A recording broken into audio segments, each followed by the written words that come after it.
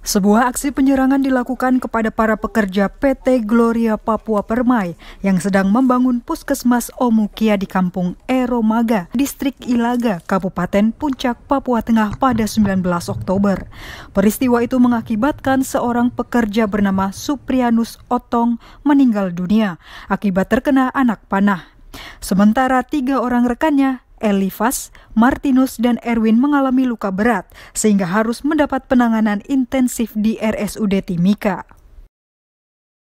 Peristiwa itu terjadi pada sekitar pukul 14.30 waktu Indonesia Timur ketika 23 orang pekerja sedang beristirahat di tenda.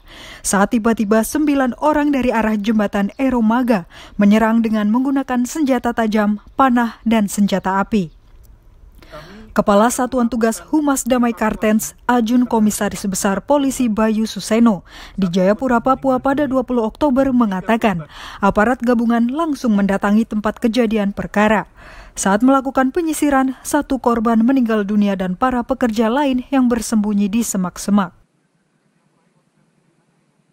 Untuk korban meninggal dunia, nanti akan dilakukan identifikasi, sedangkan korban luka-luka akan kami rawat di RSUD Timika.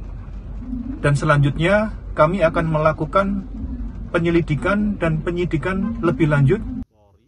Bayu menduga para pelaku adalah Kelompok Kriminal Bersenjata atau KKB yang dipimpin Jeki Murib. Aparat gabungan kini tengah mengejar mereka dan meningkatkan patroli keamanan. Tim kantor berita ANTARA mewartakan.